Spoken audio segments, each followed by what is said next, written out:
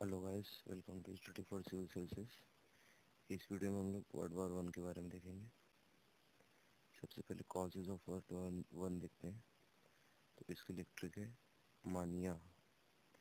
5 main causes थे, 5 main reason थे world war one के। सबसे पहला था मिलिट्रिज्म। मिलिट्रिज्म का मतलब होता है कि जितने भी कंट्रीज थे सब लोग अपनी मिलिट्री को स्ट्रांग बनाने की होड़ में लगे हुए थे, जिससे कि वॉर के लिए प्रिपेयर किया जा सके। दूसरा था अलायंस सिस्टम। कई सारी कंट्रीज़ के बीच में अलायंस बन गया था और जो एग्रीमेंट्स बन गए थे कई सारे नेशंस के बीच में to provide add and protect one another. मतलब किसी एक कंट्री पे अगर अटैक हो तो ये माना जाएगा कि उस पूरे अलायंस पे अटैक हुआ है। और तीसरा नंबर था नेशनलिज्म, क्योंकि उससे जस्ट पहले कुछ इवेंट्स हुई थी जिससे कि जर्मनी स्प्लिट हो गया था और इटली स्प्लिट हो गया था, तो इसलिए नेशनलिज्म की भावना को बहुत ज़्यादा बढ़ाया गया था और जिससे कि ये लोग यूनाइट हो सकें जर्मनी और इटली। इसका मतलब होता है कि extreme pride in once country. चौथा रीज़न था इम्पीरियलिज्म। जब एक कंट्री दूसरी कंट्री को इकोनॉमिकली और पॉलिटिकली टेक ओवर कर लेता है तो उसको इम्पीरियलिज्म बोलते थे। तो ये फिलॉसफी भी उस समय पीक पे थी।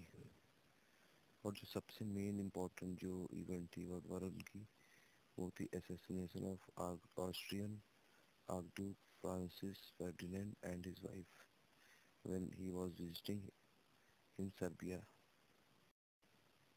अब इस फोटो में जैसे देखें कि ये मिलिट्रिज्म में फ्रांस में का जो 1910 से 1914 तक जो डिफेंस एक्सपेंडिचर था उसमें 10% इंक्रीज हो गया था। ब्रिटेन का 13%, रशिया का 39% और जर्मनी का सबसे ज़्यादा हो गया था 73%। अब ये दो अलायंस सिस्टम थे, जैसे कि मनिया जो ट्रिक थी कि मिलिट्रिज्म अलायंस सिस्टम सेकेंड वाली, तो वो है अलायंस। एक ट्रिपल अलायंस था, एक ट्रिपल एंटेंट था। ट्रिपल एंटेंट में जो 3 कंट्रीज थी वो रशिया थी, फ्रांस थी और ब्रिटेन। और ट्रिपल अलायंस में इटली और ऑस्ट्रिया हंगरी और जर्मनी। और ये बाल्कन्स वाला जो एरिया था बुल्गारिया और सर्बिया का था। ये देख सकते हैं आप। जैसे ट्रिपल जो अलायंस और ट्रिपल एंटेंट, ट्रिपल अलायंस में जो जर्मनी और इटली और ऑस्ट्रिया हंगरी, और ट्रिपल एंटेंट में रशिया, फ्रांस और ग्रेट ब्रिटेन थे। थर्ड नंबर का था जो मानिया में से नेशनलिज्म एंड। तो जब ये कांग्रेस ऑफ वियना 1815 में जब सेटल हुई थी तो एक principle of nationalism was actually ignored, वो इग्नोर कर दिया गया in favour of preserving the piece. और जर्मनी और इटली एक्चुअली वो डिवाइडेड स्टेट के रूप में बचे हुए थे, इसीलिए वहाँ पे जो नेशनलिज्म मूवमेंट है बहुत स्ट्रांग हो गया था और कई सारे रिवोल्यूशन हो रहे थे, जिससे कि बाद में इटली का पहले यूनिफिकेशन हो गया 1861 में और देन जर्मनी का हो गया 1871 में। और दूसरा रिजल्ट ये था कि फ्रांस ने अपना एक एरिया जो था अल्सेक और लॉरेंस, जो कि कोल रिच एरिया था जिसमें बहुत ज़्यादा अमाउंट में कोल के सोर्सेस थे, वो जर्मनी को लॉस कर दिया था।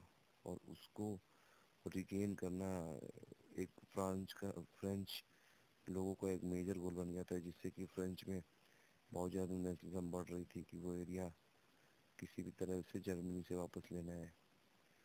और नेशनलिज्म पोज द प्रॉब्लम, ये एक्चुअली नेशनलिज्म ने एक बहुत ज़्यादा प्रॉब्लम खड़ी कर दी थी ऑस्ट्रिया हंगरी के लिए और बाल्कन्स के लिए, बिकॉज इन एरियाज में कई सारे कॉन्फ्लिक्टिंग नेशनल ग्रुप थे।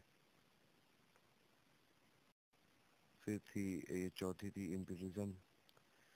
ग्रेट ब्रिटेन तो वैसे भी एक टाइम पे बोला जाता था कि पूरे अर्थ पे कोई भी ऐसी जगह नहीं जहाँ पे ग्रेट ब्रिटेन का कोई ऐसा एरिया ना हो जहाँ पे सूरज न निकला हो।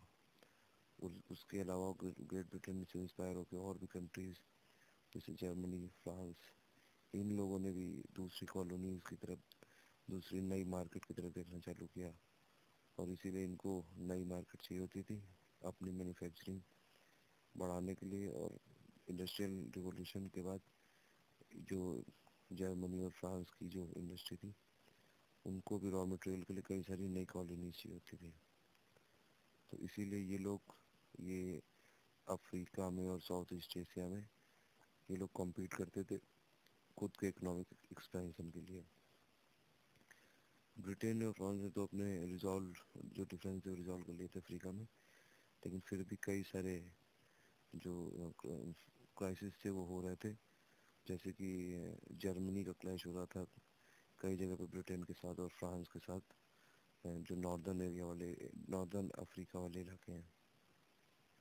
और मिडिल ईस्ट में भी ऑटोमन एम्पायर एक्चुअली क्रम्बल कर रहा था, और इससे कि जो ये वाला एरिया है वो ऑस्ट्रिया, हंगरी और बाल्कन्स और रशिया, इन तीनों को अल्यूर कर रहा था, अट्रैक्ट कर रहा था। ये देख सकते हैं जैसे कि ये पूरा अफ्रीका का मैप है। तो इसमें ब्रिटिश भी यहाँ पे है, यूरोपियन कंट्रीज में से फ्रेंच भी है, इधर अल्जीरिया में है, गिनिया में है, देन बेल्जियम ने भी कुछ एरियाज कब्जे कर रखे हैं, देन पोर्टुगीज भी है, इटालियन वालों ने भी कुछ एरिया ले रखे हैं। तो कुल मिला के पूरे अफ्रीका में ये जितने भी यूरोपियन कंट्रीज थी, इन सबके पास पैसा बहुत ज़्यादा था। और इंडस्ट्रियल रिवोल्यूशन के बाद इनकी जो पर कैपिटा इनकम थी इनके जो सिटीजन्स की, वो भी काफ़ी बड़ी थी, और इनकी मैन्युफैक्चरिंग इंडस्ट्री भी काफ़ी एक्सपेंड हुई थी। और इनको एक नई मार्केट चाहिए थी जहाँ से रॉ मटेरियल आ सके और जहाँ पे इनका फिनिश प्रोडक्ट जा सके।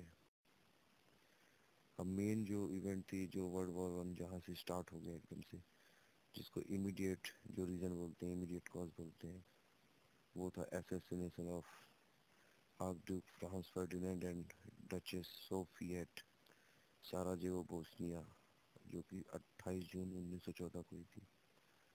बस इसी से ये डोम वर्ल्ड वॉर चालू हो गया। इनको सर्बिया में मार दिया गया था दोनों विजिट पे। ये देखिए, अब ये बोस्निया में मार दिया गया था एक सर्बियन नेशनलिस्ट ग्रुप द्वारा, जो कि जिसका नाम था ब्लैक हैंड, जो ये बिलीव करता था कि बोस्निया जो है वो सर्बिया का पार्ट है। बस फिर क्या था कि ऑस्ट्रिया ने सर्बिया को ब्लेम किया कि फर्डिनेंड डेथ की क्यों हुई है, और उसको अल्टीमेटम दे दिया, और फिर उसके बाद वॉर डिक्लेयर कर दिया सर्बिया पे। जर्मनी ने सपोर्ट किया ऑस्ट्रिया हंगरी को, रशिया ने सपोर्ट किया सर्बिया को। फिर डोमिनो से एक के बाद एक कंट्रीज अटैक करते गए। जर्मनी ने रशिया के खिलाफ वॉर डिक्लेयर कर दिया, फ्रांस ने रशिया को सपोर्ट किया, देन जर्मनी ने डिक्लेयर कर दिया वॉर फ्रांस के खिलाफ। फिर जर्मनी ने इन्वेट किया बेल्जियम को on it's way to France, और इसी तरह फिर वर्ल्ड वॉर चालू हो गया। फिर उसी में दो थी जैसे एलाइड पावर्स हो गई थी, और जो मेजर जो दो ग्रुप थे वर्ल्ड वॉर 1 के, वो एक था एलाइड पावर्स रशिया, फ्रांस और ग्रेट ब्रिटेन, जिसमें थे 3, और दूसरा जो ग्रुप था सेंट्रल पावर्स इटली, जर्मनी और टर्की। और इसी में, और फिर ये स्टेलमेट क्यों गया था? स्टेलमेट मतलब होता है कि कोई भी साइड मानने को तैयार नहीं थी। फिर इस वर्ल्ड वॉर में कई सारे नए जो इंस्ट्रूमेंट हैं और जो गन्स हैं, जो आर्म्स और एमिनिशंस यूज़ किए गए थे, जैसे कि मशीन गन यूज़ की गई थी, और कई सारे मिलियंस ऑफ डेथ हुई हैं। कुछ हासिल नहीं हुआ, वैसे भी वार से कुछ हासिल नहीं होता है। ये आप कुछ देख सकते हैं, इसके कुछ एरियाज हैं और कुछ ट्रिक्स और ट्रेजिडीज़ हैं, टैक्टिक्स हैं ये वर्ल्ड वॉर 1 के लिए। क्या क्या वेपन यूज़ हुए थे वर्ल्ड वॉर में, जैसे कि machine gun, poison gas, submarine, airplane, tank. अब ये वेपन क्यों आए थे? Because of industrial revolution. Industrial revolution की और भी डिटेल हम लोगों ने दूसरे वीडियोस में डाली हुई है, आप दूसरे वीडियोस में देख सकते हैं। अब रिजल्ट क्या होगा? इस वॉर का रिजल्ट ये था कि सबसे पहले जर्मनी सरेंडर कर दिया, और जो अलाइज थे रशिया, फ्रांस और ग्रेट ब्रिटेन, उन्होंने ट्रीटी ऑफ वर्साइलीज साइन की थी जर्मनी के साथ। जर्मनी को पूरा दोषी ठहरा दिया गया था वॉर के लिए, और जितने भी रिपोर्टेशन, जो भी कंपनसेशन है, वो जर्मनी को देने थे। और जर्मनी के ऊपर और भी कई सारे सेंक्शन लगा दिए थे कि वो 1 लाख से ज़्यादा आर्मी ले सकते हैं, और जितना आर्मी बढ़ाएंगे तो बाकी जो देश है उनसे ज़्यादा देनी पड़ेगी। बस इसीलिए जो जर्मन हैं उनके जो जर्मनी के नॉर्मल सिटीजन हैं उनकी भावनाएं बहुत आहत हुई। वो लोग बहुत, उनको फिर हिटलर ने इसी का यूज़ किया कि जर्मनी को हमेशा दबाया जाता है और ये सब कह के उसने अपना पॉलिटिकल एजेंडा चला लिया। और इसीलिए नेशनलिज्म स्ट्रॉन्ग एकदम, जिसको जिंगोइज्म बोलते हैं, स्ट्रॉन्ग जिंगोइज्म जर्मनी के लोगों में आई और धीरे धीरे ये स्टेज सेट हो गई वर्ल्ड वॉर 2 के लिए। और लीग ऑफ नेशंस भी बना था जो कि बाद में यूएन में कन्वर्ट हो गया। कैजुअलिटीज़ कई सारी हुई थी, 6 करोड़ के लगभग हुई थी वर्ल्ड वॉर में। टोटल ट्रुप्स 85 लाख के करीब डेड हो गए थे। और total missing of prisoners of Wars करीब 7.7 मिलियन हुए थे। ठीक है, फिर तो ये वाला वीडियो वर्ल्ड वॉर 1 का वीडियो था। Thanks and subscribe for more.